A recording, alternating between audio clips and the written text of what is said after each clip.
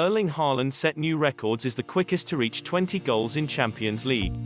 Erling Haaland has become the quickest player to 20 Champions League goals after reaching the milestone in his 14th game in the competition. The Norwegian grabbed his 19th and 20th goals in Europe's Premier Cup competition to help Borussia Dortmund carve out a 2-0 lead over Sevilla in the second leg of the side's last 16 tie. That ensured he comfortably surpassed Harry Kane's previous record, which he set by scoring 20 times in his first 24 games in the Champions League.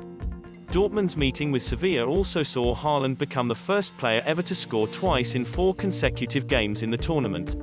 The 20-year-old began his streak by netting twice in back-to-back fixtures against Club Brugge in the group stages. And, after repeating the feat against Sevilla in Spain, he once again put Julian Lopetegui's side to the sword at Signal Iduna Park. Do you think he is the next Cristiano Ronaldo? Fans are quick to say that he is otherwise. What do you think of this video?